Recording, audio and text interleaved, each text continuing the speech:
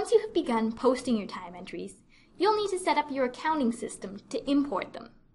This tutorial will guide you through the importing process for Quickbooks, Timeslips, and PCLaw. Start by opening Quickbooks and choosing File, Utilities, Import, IIF Files. The first time you do this, you'll need to specify the posting location, as selected in Credenza, in the import window that appears. From now on, you'll just need to select the time entries you want to import, and then click Open. Quickbooks will create new employees and customers or jobs for any incoming time entries that don't have a match already in Quickbooks. To view your newly imported Credenza time entries, view your time activities in Quickbooks. Note that while the billing rate names are transferred, the billing rate value is not, so if this isn't already specified in Quickbooks, you should do so. Timeslips has a separate importing application that you need to use to import your Credenza time entries. Open this from Start, Programs, Timeslips, TSimport.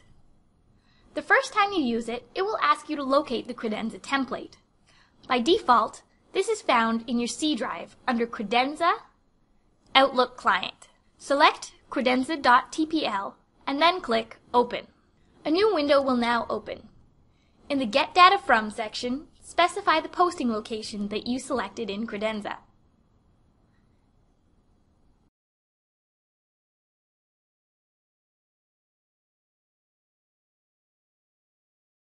Click Import to complete the process. Timeslips will ask if you want to do a backup of the database before continuing. This won't interrupt the import process, so you may choose either option. If any Credenza time entries contain timekeepers, clients, or tasks that Timeslips can't find a match for in its existing data, they can be created or mapped to existing items during the import. Once the import is complete, a window will open to verify the number of successfully imported time entries. Click OK and close the TSimport window. You can now view your Credenza time entries in Timeslips as slips.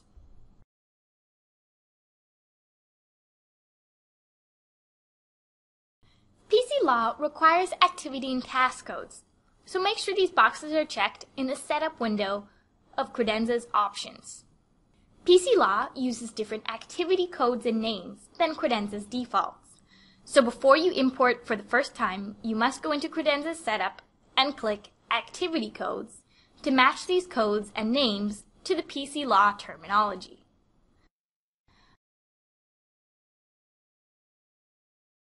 Under Time Entry Options, make sure that time is formatted in tenths of an hour. And you will also need to input your PCLaw lawyer nickname in the Timekeeper ID field. The first time you import, you will also need to supply PCLaw with Credenza's template. Close Credenza and open PCLaw. Click on Help, About PCLaw, and hold down the Control and Shift keys while clicking on Tech Support. Record the path beside static,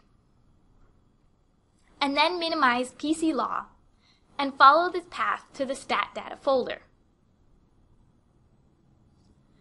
You will also need to open your computer's C drive, and then open Credenza, Outlook Client, and drag the credenza.crl file into the Stat Data folder. This only has to be done the first time you import to PCLaw. It's now ready to accept Credenza time entries. Reopen PCLaw and go to File, Cost Recovery. Choose the Credenza layout and click Process. The first time you do this, you will be asked to provide the location of the files you exported from Credenza.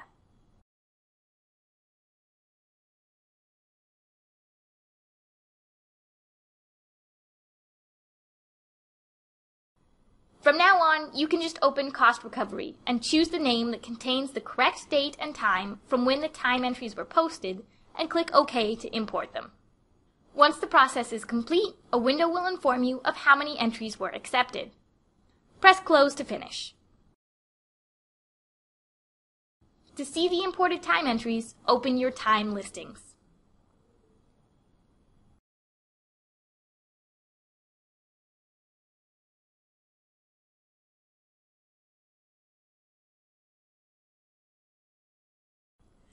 Credenza integrates seamlessly with your accounting system, allowing you to bill more effectively for your time.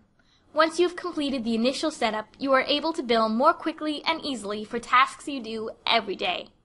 Thanks for watching.